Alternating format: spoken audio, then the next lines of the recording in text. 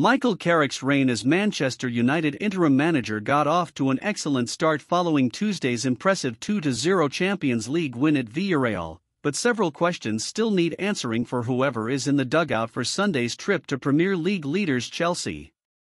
Even in victory, many of Manchester United's familiar problems were on show as Villarreal had the better chances for an hour on Tuesday, with David De Gea making 2 strong saves to deny Manu Trigueros.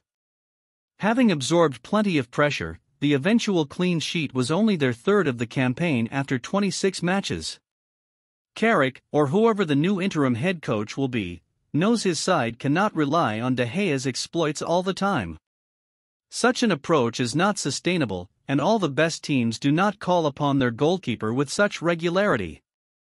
Defensive issues have been the primary issue behind this recent slump, but the fact that United won a league-high 31 points from losing positions last term suggests the attacking strengths have been propping defensive weaknesses for some time. United rank 8th in the Premier League with 21 goals conceded, and are the most error-prone side in the division. Interestingly, United are beginning to rank very poorly for points lost from winning positions, having ceded 5 already, which could be an indication that the tide is turning and the customary comebacks are waning.